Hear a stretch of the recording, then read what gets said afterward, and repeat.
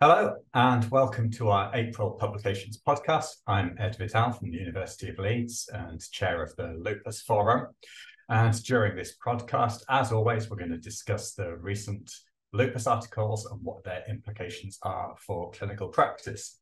So we've got 5 papers selected by the panel this month, and 2 of those relate to anifrolumab.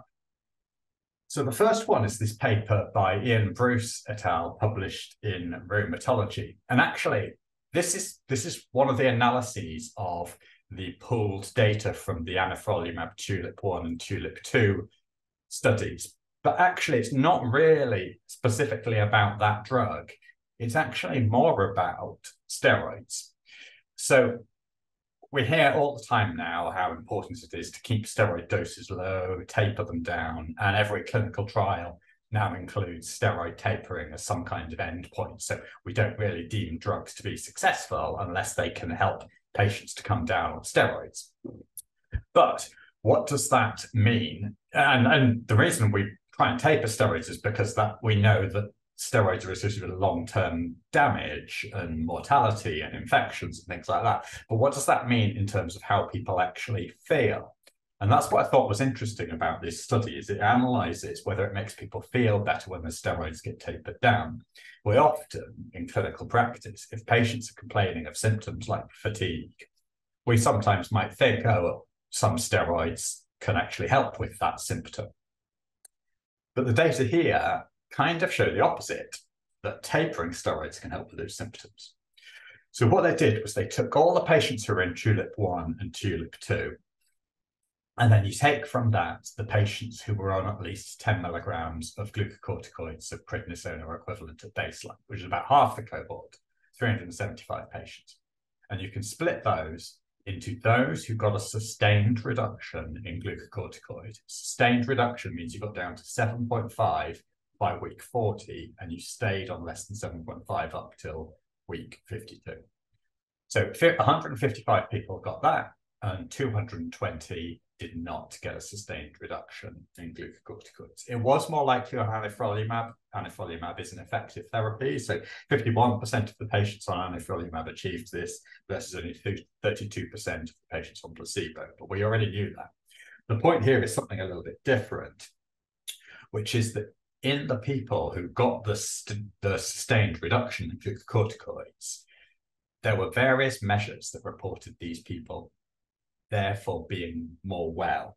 So they got improvements in the steroid dose, they got improvements in blood pressure, they also were more likely to have an improvement in FACIT-F. So a meaningful response in the FACIT-F was 54% of people who tapered their steroids in a sustained way, compared to only 17% who hadn't. The SF36 physical components, 52% if you tapered your steroids, 18% if not. And the mental components, 43% of people who tapered the steroids versus only 8% who did not, or almost none. And that's regardless of whether you're on anifrolumab or placebo. It's just the effect of tapering steroids. So what does this mean? So what it can mean is that in people who have poor patient-reported outcomes, quality of life, fatigue, who are on long-term steroids, maybe it could be that actually reducing those steroids and getting them down, and if that means adding other drugs to achieve it, that can actually improve those quality of life symptoms. So it's worth considering. Of course, you have to bear in mind here that the people who got the steroid doses down were probably the ones responding to their treatment, whether it's anifrolumab or the placebo standard of care stuff. So there may be a disease activity difference between these two groups as well. It might not purely be due to the effect of the steroids, but I think that since steroids are well known to have effects on things like mood, weight gain, sleep quality, it's quite plausible that tapering them down could improve quality of life. So the next paper is also about anifrolumab, and this is actually one of mine. This is from my group. This is by Lucy Carter et al., and it's published in the British Journal of Dermatology. So this is something I talk about a lot, which is that one of the observations that first got me interested in lupus was when I was working with rituximab, and I noticed patients who were B-cell depleted with rituximab. It was given for some other reason, maybe hematological or renal or something. And while they were B-cell depleted, they developed new lesions in their skin. And what that told to me was that I used to think all lupus was sort of hematologically, hematopoietic immune cells attacking tissues, and B-cell mediated, but actually that showed me that it's not. And we now know that one of the reasons why you get these kinds of lesions in the skin that are resistant to rituximab is because the skin is making loads of interferon. So the tissues themselves can drive lupus-like inflammation, and they don't need B cells. But what that means is maybe that's why some patients, particularly some kinds of skin disease, fail an awful lot of therapies. Because a lot of therapies we've used for lupus up to now have all really worked in the same way. They all work on adaptive immunity, B cells and T cells. So, azathioprine, mycophenolate, rituximab, belimumab, they're all trying to do similar jobs of trying to target circulating lymphocytes.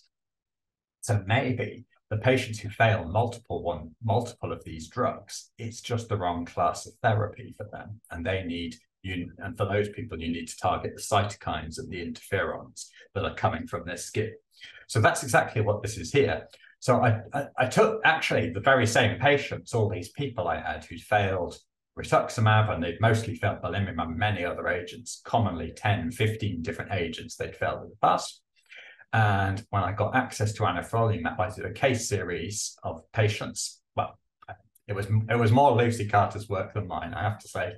But she did a case series where she took these patients, treated them with anifrolumab, and put them onto very close follow-ups. So they got monthly visits, they got photographs, they got CLASI scores, patient-reported outcomes, and also biomarkers collected for gene expression flow cytometry in the blood.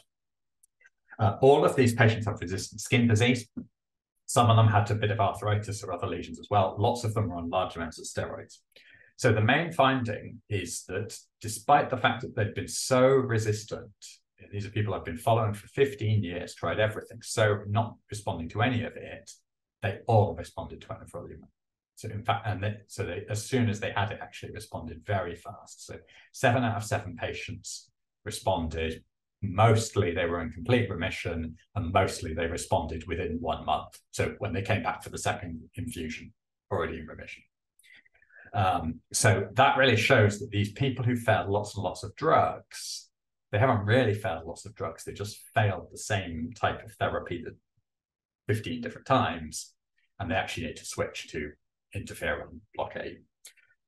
So the other things we've noticed, so one is this is anifrolumab obviously works well as a first-line agent. It's great, but it remains a very useful drug even in your very resistant patients. Other things, so the onset's fast, but the other part was that the efficacy was seen across the different types of lesion morphology.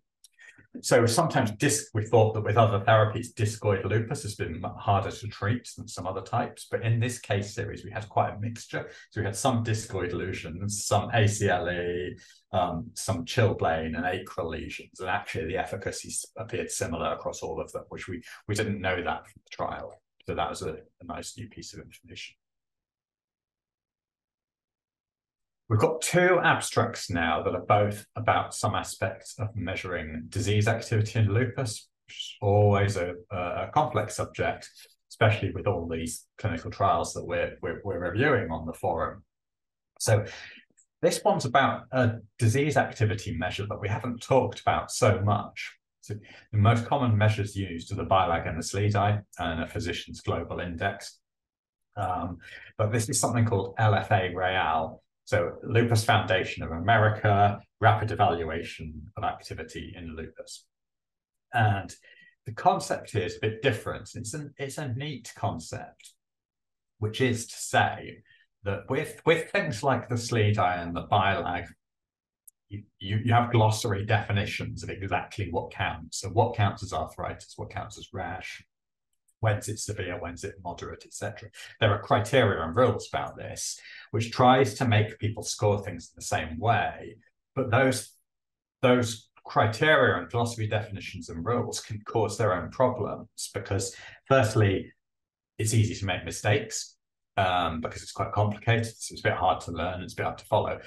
And also, there may be things that you're noticing as a doctor that count as severity that aren't really captured in the glossary. You see it lots of times if you use this, where you think, well, I think that person's quite severe, but that doesn't really seem to be reflected. Take the skin patients I was just talking about. A patient who has very severe discoid lesion on the face. This is scarring. It's very visible. It has a massive effect on quality of life. And it's very difficult to treat. So there's lots of things about that both the doctor and the patient would say were severe. But on the SLEDAI, that's only 2 points. And even when you take the BILAG, to get highest score on BILAG, you need large amounts of body surface area covered. So what they did in the LFA real was they just said lots of visual analog scores for each part of the body. So for example, for a rash, you just have a VAS 0 to 3, and you can put the line where you want. So it's very intuitive, doesn't need much training. You go through different parts of the body. So the clinician will score overall, the skin, neurological, MSK, cardiorespiratory, renal, hematology. So you go down, and each of those, you just put your own personal rating of where you feel they are. And then the other unique thing is that the patient does it too. It seems simple, seems quite intuitive, easily to learn, perhaps allows you to put what you really feel about that patient, even if that differs from the glossary. The problem with new outcome measures is always, how do you know whether it's doing a better job than the old one? If the different outcome measures are giving different answers, how do you know which one's right?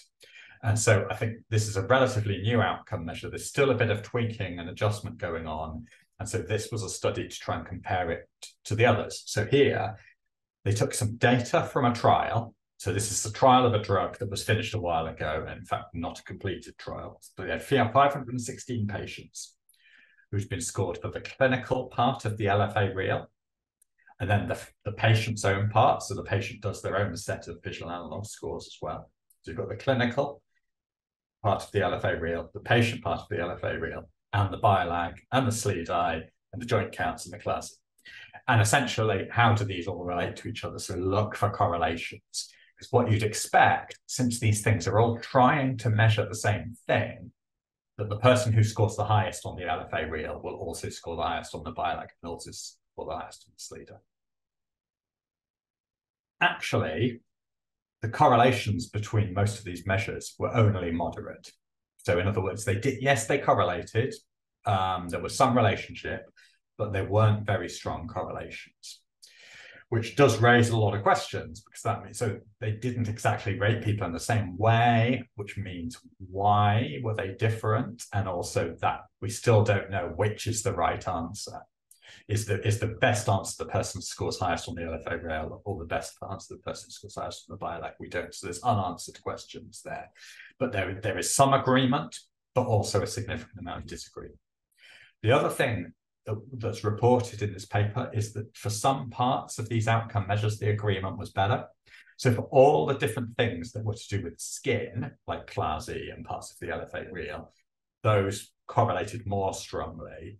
And things related to the joints, like the LFA real, MSK part, and the joint counts, those correlated more strongly. But the other organs and parts of the lupus were correlating a little less well. So I think we still, the subject of outcome measures in the lupus will continue to require lots of work until we really get it right, or get it as good as we can. In terms of what this means for practice, so I think what we could say is, because it does seem like scoring the skin and the joints is a bit better across all these instruments. They agree with each other more. They probably do a better job. So when seeing a patient, it's important to remember that the other organs are harder to document how active they are. So you probably need more detailed and descriptive notes to say what's going on in other organs, because outcome measures can't do the job so well. Also have to bear in mind, most data from trials in non-renal lupus is all about skin and joint disease, because we know how to measure it and there's lots of it about. And so the evidence, the strength of evidence for these new treatments that comes from these trials when it applies to other organs is not always as strong, and that's important to remember. Okay, so this is one more about measuring disease activity, and this is about something called DORIS. DORIS is definition of remission in SLE. So in other words, this is how we can take disease activity scores like the SLEDAI or the BILAG or whatever, but what does it take to say somebody's in remission? And this was agreed some years ago by a group led by Andrea Doria, and they agreed the definition of remission is that the clinical SLEDAI is 0. Clinical SLEDAI, because the SLEDAI's got 2 points for DNA antibodies and 2 points for complement. And we don't want to say somebody's active because they only have abnormal blood tests when they don't have symptoms and signs. So we ignore those parts of the clinical SLEDAI. The clinical SLEDAI is just symptoms and signs that matter. So clinical SLEDAI needs to be 0.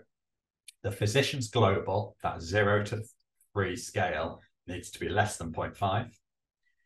And they have to be on no more than 5 milligrams of prednisolone per day. And their immunosuppressants have to be stable. So you need all of that to be remission. You can't just have no symptoms and signs because you're taking a lot of steroids. So the idea here was quite simple, which is they took 508 patients and they had data to say, were they in DORIS remission by those criteria that I just said. But they also simply asked the doctor seeing the patient, don't look at the SLEDAI, just in your opinion, is this person in remission? So or is this person in remission, or is this person something called serologically active, clinically quiescent? So again, that's that concept that if they've got no symptoms and signs, but the double-stranded DNA antibody is up, that can be called, that's called serologically active, clinically quiescent, and we'll count that like remission too. So of the 508 people, 54% were in DORIS remission. So in other words, DORIS remission is achievable in normal practice. 56% were in remission or serologically active, clinically quiescent, according to the doctor's own judgment. So there was 81% agreement, which is quite good, but where was the disagreement? So there were 46 people who were in remission according to the physician, but didn't fulfill the criteria for DORIS. Of those, 39, it was because they had a clinical SLEDAI of more than 0. 5 people, it was because the physician's global assessment was more than 0.5. And 5 people, it was because they were on prednisolone of more than 5. So what they're getting at here, the authors, is that if you ask doctors to just decide when they think things are okay and somebody's in remission, we may have a tendency to be too lenient. So we might have a tendency to call someone remission when actually they have got a bit of disease activity, or really their steroid dose is a bit higher than it should be. And so their suggestion is that if you're doing treat to target approaches, you should kind of go down that approach where you say that if the person doesn't meet the criteria of DORIS remission, then therapy should be changed. And it's not, in other words, set your own judgment aside and do it by the criteria, maybe a better approach. That's the suggestion here. I think, I think the only questions in my head about that is that having a clinical SLEDAI of more than 0, you sometimes see people where they've got a few points on the SLEDAI, someone scored it, and I don't 100% agree that it's active disease. Something like alopecia or mouth ulcers can easily be scored when they're not really due to lupus. So it's just possible that that's another explanation here, that actually the physician judgment may have some advantages over just what the SLEDAI said. And our last paper is about real-world data on lupus nephritis. This is from a group from Taiwan by Liao et al., published in Journal of Rheumatology. And again, this is a simple concept that is easy to see the clinical relevance. Because what they said here is that when we have new patients with lupus nephritis, we do a biopsy at baseline. We use the biopsy to help guide our treatment decisions. Is it class 1, 2, 3, 4, 5? what immunosuppressants are we going to use? How severe does it look? How aggressive do we feel like we need to be based on the biopsy? And of course, the biopsy is really important if after 6 months or 12 months, you're not sure the patient's doing very well and you need to do another biopsy, that you've got some sort of a baseline. So what they did here is they got 537 patients who'd had a renal biopsy over a 13-year period from 2006 to 2019. They got data on all the different histological features on the biopsy in great detail. So it's not just class 2, class 3. They went into more, more specific features that were reported on the biopsy. And then they looked at the long-term follow-up of those patients over a median follow-up of 7.5 years. So over that time, 58 of their patients had got kidney failure and 64 patients had died. So then they went and looked at which of the features on the histology were most predictive of those outcomes. Now, obviously, if you've got a severe nephritis, then you'll have many, many different things that are all severe at once. And if you've got a mild, you'll have many things that are all mild at once. So on a univariable analysis, as in taking these features one by one, there were lots and lots of them that were more severe in the patients who got kidney failure or who died. But then they did a multivariable analysis to try and work out of those which ones were, which ones were just correlating with each other, or which ones were the true independent predictors. And the answer they reported was that the two most important predictors of kidney failure were tubular atrophy and tubular interstitial inflammation, which might not have been the first thing everyone thought, actually. It's an interesting and important point. There were a couple of other things that were a bit less clear. I'm not 100% sure what I think of them, but there was cellular crescents were only predictive in men, and fibrous crescents were only predictive in women. That's an odd result, that part. I don't know quite what to think about that part of it. But I think the general message is that when you look at a kidney biopsy, you look for tubular atrophy and look for tubular interstitial inflammation. And if those are present, you've got patients got a higher risk of kidney failure. And that means that you need to do all the things that we know that are important to maintain a good outcome. So you need to be more careful with your choice of immunosuppressants. You need to be more careful with the adjunct therapies. And as we increasingly recognize, to get the best outcomes in lupus nephritis, it's not just about which drugs we use. It's also about, from the patient, what's their adherence like, and can you ensure that their adherence is high? And from the doctor's side, the quality of care delivery, how frequently they're seen, are they seen in combined clinics with rheumatologists, nephrologists, etc. All those things need to be really tight. So that's the end of the podcast for this month. And thank you, as always, for listening. These papers are all available on the Lupus Forum, on lupus-forum.com. So you can download the PowerPoint set that I've just been going through.